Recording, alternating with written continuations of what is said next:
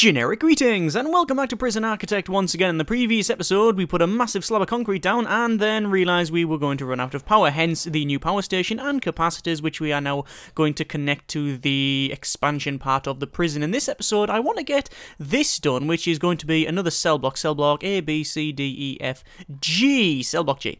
And obviously that'll give us more prisoners, which allows us to gain more money in the long term because of our cash flow problem, and in general we'll just progress on. We might even go for a workshop at some point, but probably not this episode because it's going to take quite a while. Let's just max speed this out and we'll wait for the workmen to finish off building this thing here. We just need to go to deployment here and staff only. Yep, it is. Just double checking that. Just make sure it is actually staff only. We also do need to put in some guard patrols around here and here, which is where we're going to have the other cell block, but it's probably best if I... Oh no, I can see it, it's okay.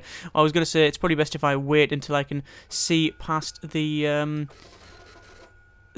guard tower plan, but you can actually see only... Well, you can only just see it there. Yeah, it is there. It's very, very difficult to see, but you can see it. So we're just going to expand this like so, and this is going to be the same as that one. Yeah, that's fine. And then we need two guards like that. We need a dog patrol on the left, and then an armed guard on the right, which I think we've actually ran out of. We only have, I believe it is 5 armed guards. Let's have a just quick look here in staff. It is 6 armed guards, so actually that is right maxed out now. So what we probably want to do is get another row of guard lockers in here, and then we'll be able to put some more armed guards down. But that's a futures problem. This is just a... we don't really need this, what we're doing here. Not at the moment anyway, because obviously we haven't got people for this part. But... we will get them eventually, so might as well do it while we were doing nothing else. But we do have a couple of things to build now, so we're going to shove in the shower area like that, and obviously need to go to utilities, and then to water boiler, and then put a water boiler right in the centre. Extremely similar to this. It's so similar, in fact, that it's identical, because, you know, we are copying the same design. That is fine. A couple of people have been mentioning about guys running up and down here, obviously getting gear and then coming back, have said that the best way to fix that would be to put a metal detector across here. You are right, because a lot of people do come through here, but firstly, they don't have to go up here to get stuff thrown in. They can do it from any corner of the, or any side of the facility, so it's not just a... It's not just a thing that's only happening up here, but you can see it is happening quite a lot. Let's just search the prisoner, and you can search that prisoner as well. And also, the metal detectors, for a start, will require a lot of power and money to place, obviously. But also, on top of all of that, the stuff they might be bringing in, it might not be metal detectorable. That's a word now. It's because it could be like some cigarettes or something like that, so it might just have the smelly trait. So that means they will have to have dog patrols, which we do have anyway. So yeah, it's not really a high priority at the moment of trying to resolve that, because it isn't really a, well, it is an issue, but it's one of those things that if I do everything I can up the top there, it's just not going to work out in the long term. Alright, let's just assign some people like that. Simply because that if I'm searching them going through here, then they are just going to get it from elsewhere. Not saying I'm not going to do it, but just not at the moment, understand. Anyway, the danger level was rising, and actually is rising. Let's have a quick look through. We'll go to needs. You can see there's a massive clothing need for some reason. But it's only on high, it's not on critical yet. But there is a very high clothing need. Let's just have a quick look at deployment, and actually it's not in deployment now, it's in logistics and prison labour. Yes, people are assigned to the laundry. A lot of people are assigned there. So I don't know why there is that need. There's also a taser going off there. You can see a lot of the other needs like comfort and such is all going down, or rather need for comfort, not being comfortable. That's all going down. We've had a death, which is... Oh, this is prisoner James Schaefer, prisoner number 1899746, and dead because they are a snitch, because I didn't check the latest intake. Oh well. Let's have a quick look in... Intelligence informant. There's a snitch looking around, can't see any other. There's a cop killer, so that's going to be difficult for us to deal with if they start fighting, because the guards just don't stop essentially. And yeah, that's about it. We do need to get the solitary area up here done. Sorry, not the solitary, the protective custody. I am leaning towards putting another protective custody area in, but that's a future us problem. So what I'm going to do is just go down and get... Well, we do need to put these in, all these cells, so I might then just go to quick build clone, and we'll just start cloning this thing. This is actually the better way of doing it, I believe, so you just do that, because you can get a bigger area instead of doing one side and then the other. So this should do us. Let's just unpause it while it cracks on. It would be nice to do a shakedown again, but with all of the building that we're going to be doing here, I just don't think it's going to work out. We also need to put the underfloor electricity and other things in as well, so we'll sort that. We'll run some pipes and cables and other such things. So big pile of trucks backing up here. We will be expanding this road gate and the other stuff to the top here eventually, but at the moment we're just gonna. Oh my good grief! Look at the state of that. That is absolutely insane. Look at that. It just goes forever. We should probably expand the deliveries area. Let's go to rooms, deliveries, get rid of this exports, and let's just expand the delivery area like that. We will put an exports area in. It's just going to be a little bit down the bottom. And now, as you can see, when the trucks are parked here, they are actually taking it and dropping it off there, so the trucks are going to disappear a lot faster. This only really becomes a problem when you have... Why is there nobody... Look at that. There's no guards available. That's interesting. It's because we've got so many patrolling, I think. Staff morale is always at... currently is at 38% as well, which is quite terrifying. Why is it at 38%? There's a massive food need. And warmth need. Is food not getting fulfilled? No, food is getting fulfilled, as you can see. It's fine. That is interesting. I don't know why it was so low.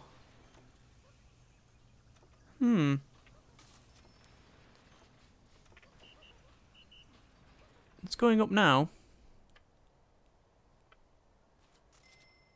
Serious complaints. Look at that. That's interesting.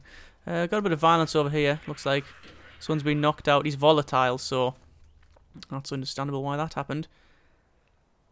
Yeah, why is there such a high food need? There's food there and there's food there, but there's no serving trays. There's loads of serving trays there. Is it because we just don't have enough? We might not just... I think it might just be a staffing problem. Let's just get 4 more cooks and hopefully that'll fix the issue. Because it looks like there's loads of dirty trays there. So maybe that was it. Maybe that was it. Obviously we had 3 eat times very recently, so perhaps that is what has impacted this thing. It's slowly going up anyway, so I'm not really too worried about that. I also don't know why we have line of sight inside there. I mean, we don't now, but we did. So anyway, looks like, yeah, no food trays. No food trays at all. Deployment, staff only. It is staff only, so it is classed as a staff canteen. Right, okay. Food distribution is assigned, as you can see. Oh, good grief, that's... Yeah, that's some assignment. Look at that. That's, yeah, some lines. And they are collecting the trays. They are collecting the trays, but they're just not washing them. This is the same old bug that we've had for a long time. So, what is the solution? Well, I think that stack of dirty stuff there, we're going to dump it. And then we'll prioritise it. And what will happen is the workmen will come in, they'll dump it, and then we'll order a new set of trays. Soon, TM. There we go, there's some empty... Oh, there we go, we've now got some trays going on there, and people are starting to eat. Yeah, but now it's run out again. Okay.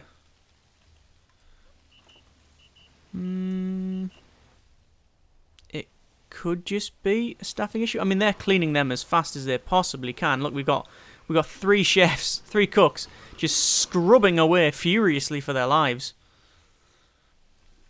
But they're just not delivering it in here. So, is it more chefs? No, they all seem to be working on there. Look, there's a couple of stacks here. Don't know what the solution is. Really don't know what the solution is, actually. Because look, they're bringing loads of this, but they're stacking it in here. They're not taking it here. Which is the same problem as we've had previously in the last build.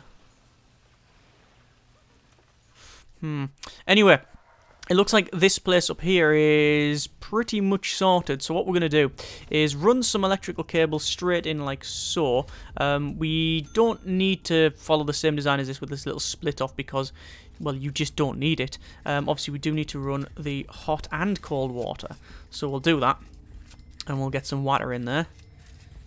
Because you really, really, really don't want whatever you've put in the toilet to just sit there and fester. Ugh.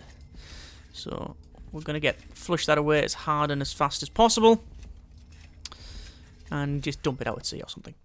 Or maybe treat it first. I don't know. I'm not a sewage operative. Right, so I don't know what you would call people who work in a sewage plant. Probably in need of a shower, actually. But anyway, so scrubbing away there in the kitchen. Just checking to see, yeah, they're definitely dropping all... Oh my good grief, look at that. Yeah, there's a lot of dirty trays there. There's loads. Okay, new plan. We are going to go to dismantle object and dismantle all of those.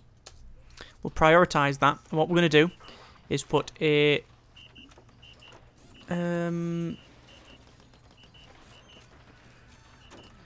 where is it? A sink in here. And then just for the corner, we'll put a bin or something. Because we can. Like that. Alright. We'll prioritise that. So, hopefully that will make it so that they actually wash the stuff closer to source. And that might fix it. It might fix it. Yeah, it looks like it's a staffing issue, actually. There we go. There's 20 cooks. So that's double what I've had previously. See, at night, this isn't going to be a problem because they've got several hours of... That's not good. Power surge has caused the generator to explode. Yes, it has. Thank you for pointing this out. Okay, so we have, well, as you can see, a slight issue. Something we should probably deal with sooner rather than later because... Oh yeah, the power is completely out everywhere. Okay, so we need to go over to emergency services and call in the fire brigade. I'm only going to call in the one because I'm a big cheapskate. As you can see, it's going to just dash along this side. I'm going to manually open that door because I need to get the fire brigade in soon as possible. We'll then... Oh, I was going to say I'll click on them and I will manually fire the hose, but I don't need to because they are... Well, they were doing it automatically, but I'm just going to shift them just a bit closer. And as you can see, we're just going to spray that there. And I'm sure that having water sprayed all over the capacitors in the power generator is in no way going to affect its performance later on down the line. Because that's what you want. You want your water just seeping into all of the contacts and around different things. And then when you turn it on, you get flashover. And then, yeah, when you're dealing with that sort of voltage and whatnot, an amperage, yeah, it's not going to be good. Either way, lots of water, lots of lag apparently as well. Wow. Huge frame drop. I hope you like 21 frames a second. Oh, I hope you like 20 frames a second. 19. Oh, she's dropping. 18. Yeah, okay, so that's apparently an issue now. 17, 16. Come on. It's like a Saturn 5 countdown. 15, 14, 13. We are on 13. Can you please stop making my frames go to absolute ass. Right, so that's that. Thank you for the frame drop pause. You can now go away now. There we go. So they're gonna get back into their lagging truck and head off. And oh, there we go. Yay! Once the water dissipates, we're fine. Once the water dissipates, everything is just dandy. Right, let's just get the walls put back in because we do have a little bit of an issue there, as in the walls don't exist in a lot of places. And as you can see, we've got water pumping stations and stuff like that we probably need to fix sooner rather than later. Oh, that power plant is 100% damaged. Generally classed as broken then, yes. Oh, and then for some reason, the best way to get the people out, the visitors, is just to Just send them through the debris. Yeah. Excuse me. Can you tell me which the way out of the facility is? Yeah, no problem. You just go down the corridor. You take your first left into the storage area, and then your first right into the room that smells a lot like smoke. And then you climb over the capacitors, which may have a charge still left in them, so don't touch them. And then just climb over the rubble that might be on fire still, and then you're out, no problem at all. What? Can I not just go elsewhere? No. That's the way. Yes, I can't imagine that being the overall conversation. Anyway, so it looks like the power is still in need of... well, we're still in need of power connections here, because it has burnt the power connections. It hasn't burnt the pipe. I'm guessing because it's a simulation of ceramics being a lot... no, but they've been able to withstand high temperature. Or the game is just doesn't burn piping for some reason, but it does do electrical cable. Anyway, in terms of staff morale, you can see it's on 34% again. Ooh, dear, oh dear. Come on, prioritise this, please. I actually want some power here. And cook! Go! There we are. Right, so that guy is actually washing furiously. Look at that, he's washing all of these in here, and then he might drop them off to these two. We do actually have this put in now, I think. Yeah, look, some people are actually in. So we do have some new people. Let's just have a quick look at our new inmates. So we'll go to informants, and we can see we've got a couple of tough fellows.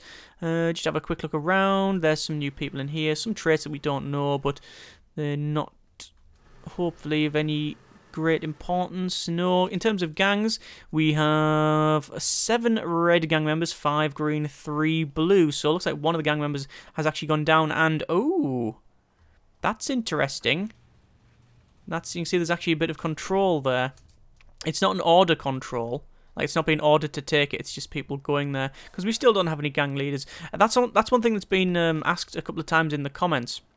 Asking if I can force in gang leaders and other such things. Yes, we can do that. That isn't a problem. That'll be probably the fighty episode later on in the series. When we do when we've expanded, basically, we'll probably do something like that, because it'll be quite interesting. Anyway, so we still have, for some reason, no guards on patrol, because we've got 20%.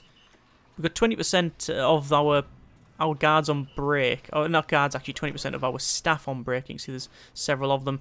These do have trays, so they can eat, which is why the staff morale is only just going up. But we've got a couple of trays there as well. Look, they are all eating and such. So yeah, I think it is just a staffing issue. It's just the sheer amount of stuff that's there. This is why having prison labour in the kitchen is not necessarily a terrible idea. It's not a bad idea at all, actually. I could have people work there. It's very simple. You just put probably a door there and a door there, and then they have to go around this way.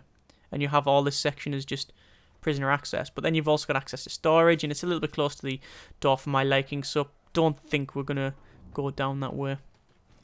Still building this, but we do have more prisoners, which is good. And also, we've got 17 grand, which is fantastic. Obviously, we've been getting a bit of money every time we have a new intake. And also, we're now getting nearly 2 grand for daily cash flow, which is fantastic. Now, we'll have to be careful here, because there'll probably be... I want to do a shakedown, but we just can't. We just can't. I'm very surprised at the lack of guards that are free. So I'm just going to hire a couple more. Even then, look, it's 0. Wow. 0. So 30 are patrolling, 6 doing jobs, 14 on break, and 35 need a break. Oh my god. Right. So because they haven't been fed over the last couple of days, I think I've figured it out. So I mentioned earlier about